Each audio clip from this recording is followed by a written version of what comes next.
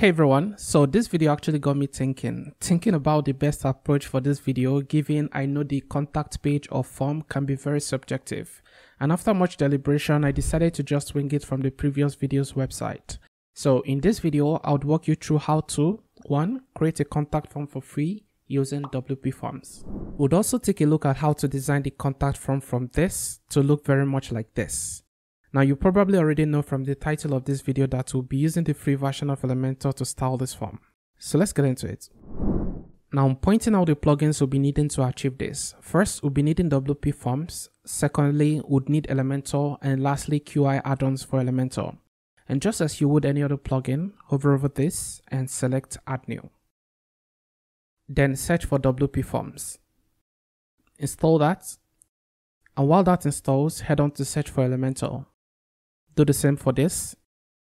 And lastly, search for QI add-ons for Elementor. Install and then activate. Now let's activate the other plugins. Tick these two, bulk action, activate, and apply. Now I'm pretty religious about getting rid of what I have no immediate need of, be it plugins, themes, or add-ons, until I actually do. Which brings us to deactivating the set of widgets I won't be needing from the QI add-ons plugin. So I just have to hover over this and select widgets. And to locate the WPForm style widgets without having to scroll down this page, I can just hit Ctrl F on my keyboard and search for WPForms. So with this active, I can go ahead and deactivate the rest. And essentially toggling this off deactivates all the widgets in each section, and I can just repeat the same for the rest. Then hit this to save changes. Now let's move on to create the contact form, and I can easily do that by hovering over WPForms to select Add New. And you should be brought to this setup page. So let's start out with naming this form as New Contact Form, but of course you can choose what appeals most to you. And underneath this, you should find a number of pre-made templates to pick from, but let's just go with the blank form. And let's start out adding in fields either by clicking on them or by drag and drop. And to delete this, just click on the delete icon and confirm your request. So let's start out with the first field, the name. The next will be an email address. The next, a phone number. And for the subject field, let's go with the single line text. And lastly, we've got the message field. And for this, we can use the paragraph text. Okay, I think I forgot to mention we need to add this checkbox to accept terms of use. So let's head back and add in checkboxes underneath. Alright, once you've got your fields added, let's move on to make adjustments to the fields, starting with the name. Now, if we head back to our design reference, we can see we've got the name, email address, phone number, and subject fields, all subject to a 50% column weight. But just before we do that, first let's change the labels and placeholders of these fields. So starting off with the labels for the name, let's change this from name to your name. And change the format to simple. There'll be no need for descriptions, but be sure to toggle on required. And I want to repeat the same for the email address. And make this required. For the phone number, its label will be bracket open and close optional. Next, let's change the label of this field to subject and make this required.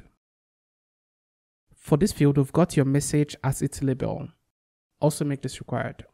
And lastly, for the checkboxes, we'll be hiding the label, but let's move on to delete the second and third choice by clicking on the minus sign. Now let's head back to the design reference, copy this, head back and paste that into this field. Also make this required. Now let's move on to adding placeholders as well as condition this to a column width of 50%. So select the name field and toggle to the advanced tab.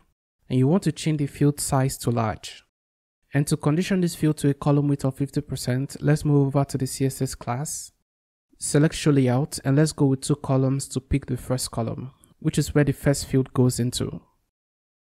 Now let's do the same for the email address. Select advanced, its field size set to large. Placeholder text, email address. For the CSS class, show layout, select the first, and this time we want to go with the second column. So that conditions both fields at both sides of your row. And with that in mind, I can just quickly make edit to these fields.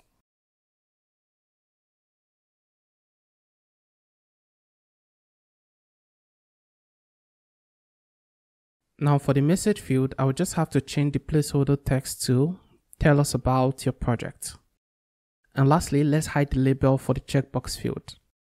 So select this, head to advanced, and hide label. Now let's take one quick look at the design reference, and for each submit button, we've got this titled as send message. But just before we change that, let's save all changes made and switch over to the settings tab. And this will be the submit button text. So let's change this to send message. Save changes and switch over to the notifications tab. Now there really isn't more to do here, since these shortcodes are all automated settings meant to deliver email notifications from the contact form to this said email address. But if you're having troubles getting email notifications after setting this up, I'll leave a video linked in the description to help resolve that. Now let's head to the confirmation tab. And essentially this helps us condition what a user sees after they've submitted a form on your site. So we can easily adjust the confirmation settings to display a success message, take a user to a page on the site, or redirect them to a specific URL. I'll just leave this set to the message confirmation type, and that's all we need setting up the form. Now let's move over to the page you'd want to add the form to. So I'm just going to save all changes and close this up. Head to pages, and I want to edit the home page with Elementor. Alright, once this opens up, you'd want to head to the section you want the form added. And let's search for Wpforms in the widgets panel. And it's very likely you'll find these two options here. This from the QI addons plugin and this from Wpforms. For this video, we'll be going with the first. So just drag this into this column. Now let's move on to style this form. Alright, so starting out with the labels, that is the text at the top. For its typography, let's click on this pencil icon, and for the font family, let's change this from default to GT Shine. Now this is actually a custom font that I added to this website, and by default, you are not going to find it either on WordPress or in the Elementor typography. So if you want to learn how to add custom font to your WordPress website, a video will be linked in the description, so you can just check that out. Alright, so I'm just going to select this. And for its font size, let's change this to 12 pixels. And for its weight, let's change this from default to 400. So that's pretty much all we need to do for its typography. So I'm just going to come out of that. And for its label color, let's click into this box icon. And I'm just going to change this to #BB2s. Alright, moving on, let's head on to the input style. That is the field in themselves. For the input typography, let's click on this, and for its font family, let's change this to GT Shine. And for the font size, let's change this to 14 pixels. Its weight, let's change this to bold. So I'm just going to select bold. Now the next thing I want to do is to add in a little bit of letter spacing to our text. And as you can see, this is a little bit close to each other. So for the letter spacing, I'm just going to make this 0.5.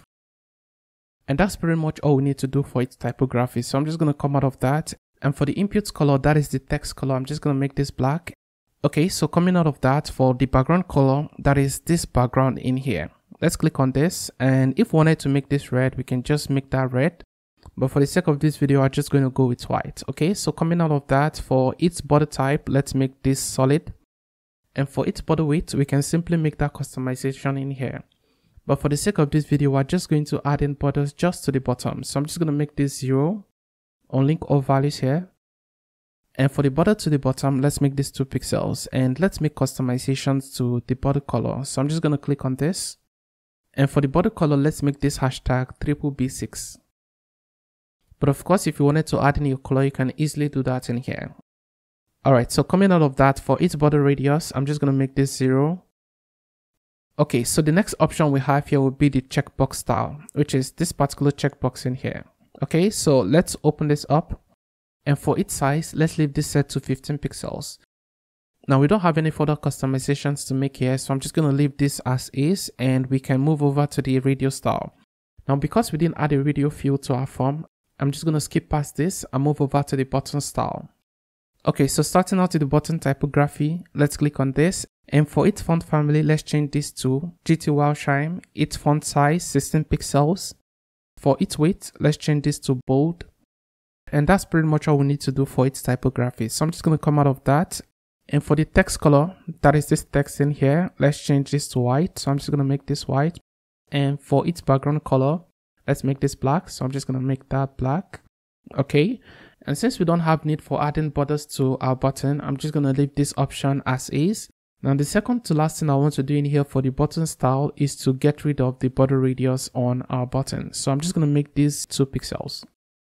Okay, so moving on to the last option we have here. When you change this button full width to yes, this particular text in here is supposed to be aligned to the middle. But regardless of that, in the next style settings, we're going to make corrections to this. So moving on to the spacing style, essentially this helps us control the spacing between our items. And starting out to the form item space, that is the spacing in between our forms, let's make this 15 pixels to the top and bottom. And since we don't have control over the left and right spacing, we just got to stick with the top and bottom. Okay, now for the label spacing, that is the spacing in between our labels and the placeholders. Let's make this 10 pixels. And for the input padding, that is the padding in between our fields, let's make this 10 pixels solely to the bottom. So I'm just going to unlink all values here. And for its bottom, let's make this 10 pixels. Now the next option we'll have here will be the text area height. That is the height of this particular field. Let's make this 150. But that's totally left to you and your preferences. Now the next option we'll have here will be our button margin. That is the margin surrounding our button. Now what I want to do is to add in a little bit of margin to the top. So I can just unlink all values here. And for the top, I can just make this 10. Now one last thing I want to do in here for the spacing style is to make customizations to the button's padding. And just as I said, we'll be making corrections to this text and align it to the middle. And we can easily do that by making customizations to the button's padding. So I can just unlink all values here, and for the top, we can make this 20. And for the bottom, we can make this 20. Now, the last thing I want to do in here is to make this 230. And we can see we've got the text aligned to the middle. Now this is only applicable if you change the button's full width to yes and still the text isn't aligned to the middle. You can just easily make corrections to that with the button's padding. So that's pretty much all we need to do styling our forms.